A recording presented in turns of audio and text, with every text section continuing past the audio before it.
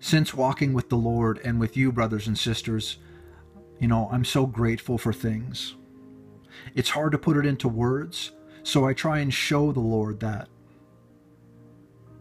I want to be a hearer and listener of the word, and I also want to be a doer of the word. Brothers and sisters, you help me to do that.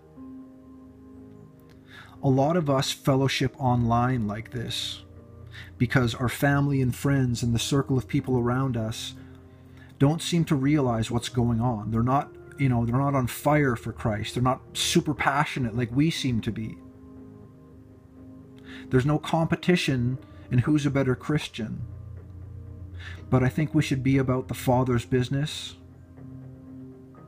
trying to do important things like plant seeds and wake people up.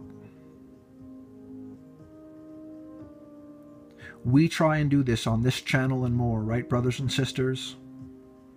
I know there's many of us like in the Christian circle here online on YouTube, and we all have a bit of a different ministry going on, but we're all the body of Christ together working.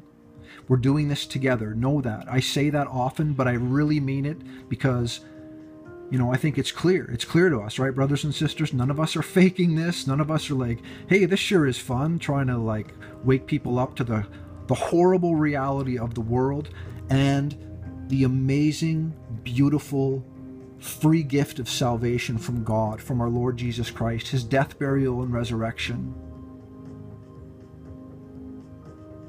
So we're another day closer.